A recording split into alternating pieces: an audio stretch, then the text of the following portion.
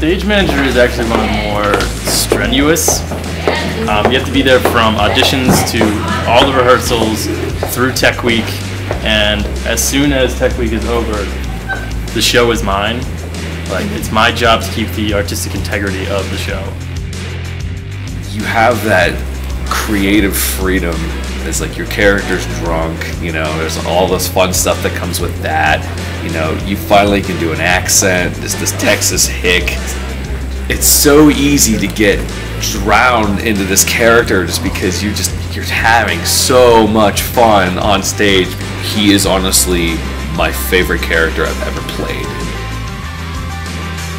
Miller Auditorium was closed in 2012 due to we got a renovation plan that was approved by the state in 2012.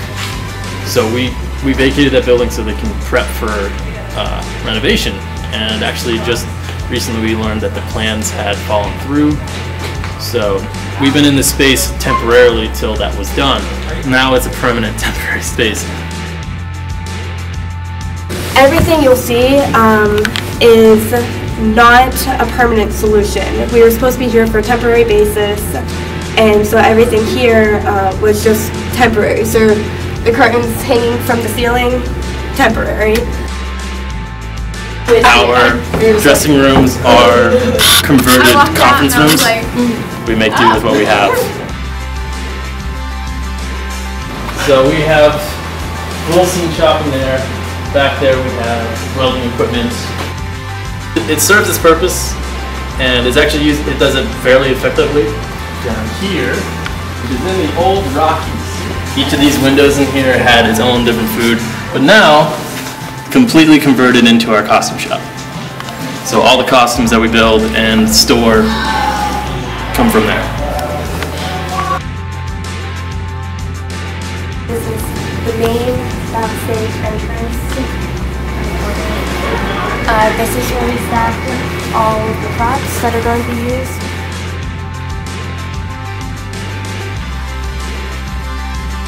This is where the sound and the lighting and everything, the stage manager sits here, makes sure that everything's going according to plan.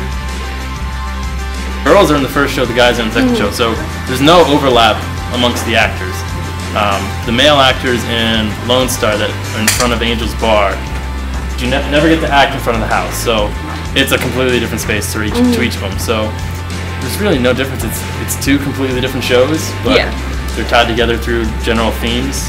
Yeah, the actors, I mean, they all make their own space, so there's no real challenge with each individual set. It's its own.